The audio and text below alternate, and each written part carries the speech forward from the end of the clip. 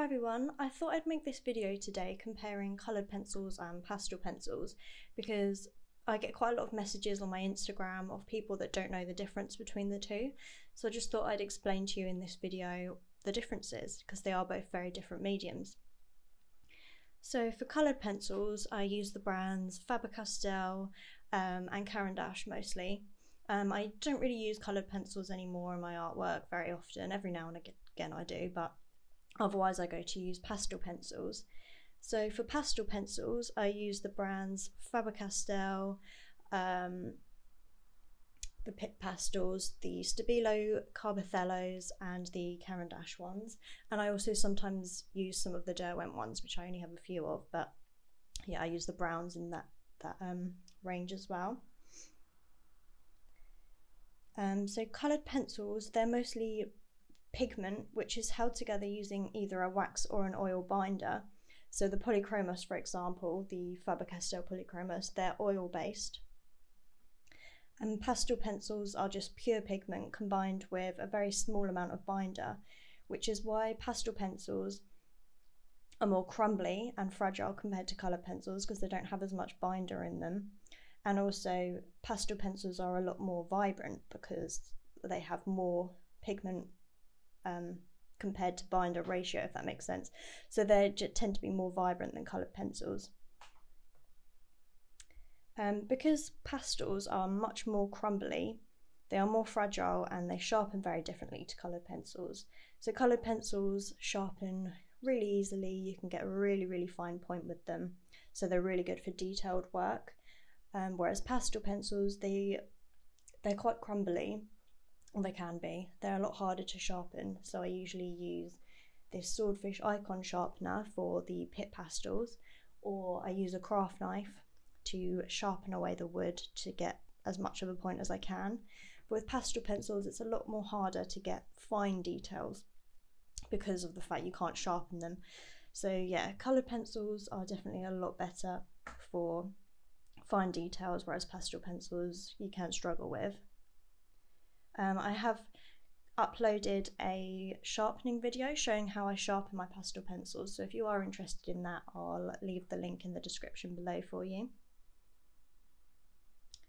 Both pastel pencils and coloured pencils, they both work best on different surfaces.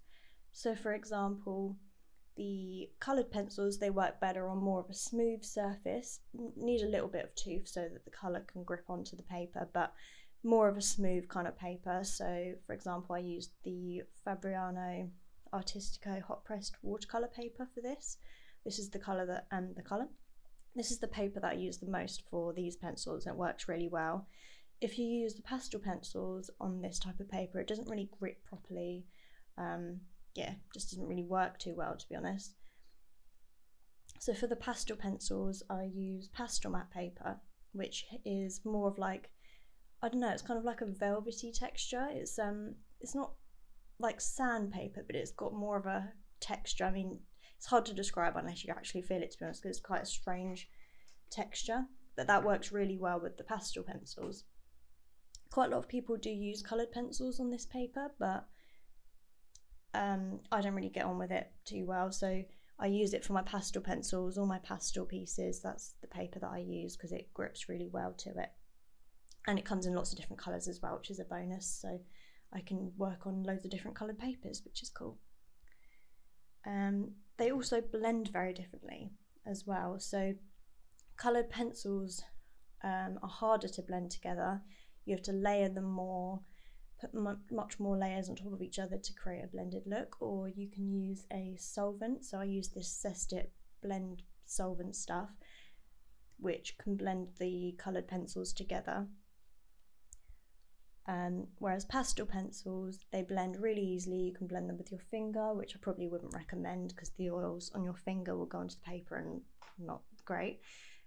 But I use a blending stump, which is just like a paper stump, to blend the pastels together, and it works really well, and they just blend so easily, which is one thing that I love about them.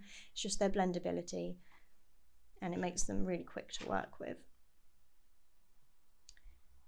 With pastel pencils, you can layer light colours on top of dark colours, whereas with coloured pencils, this is a lot more difficult.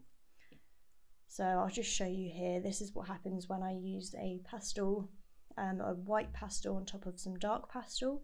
It shows up quite well, which is one thing that I absolutely love about pastels, is the fact that you can do this. It just works so much more better for me, because I find it really hard to use coloured pencils because of this reason, to be honest.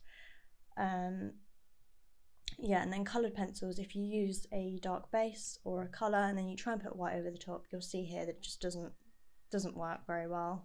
So quite a lot of people use a craft knife or something to scrape away some of the coloured pencil to create the effect of light on top of dark, but yeah, I just don't find it very easy. So pastels are really good for layering lights over darks.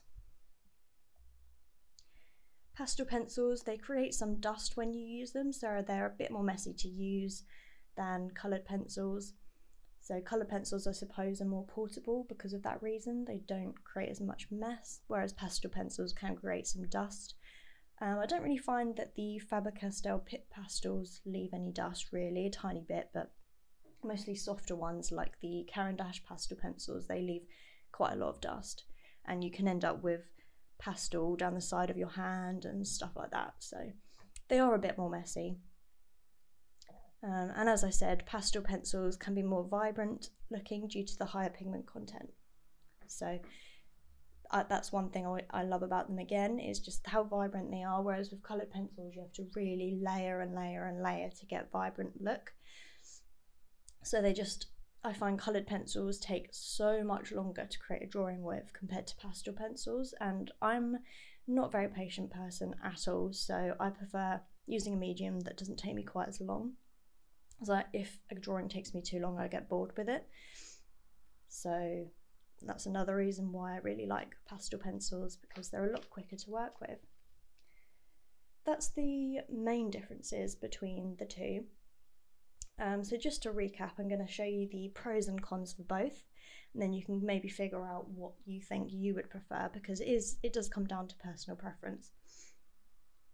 So for coloured pencils, the pros are that they are easy to sharpen, they can get very fine details with them, which is great, and no mess, and so obviously they're probably more portable.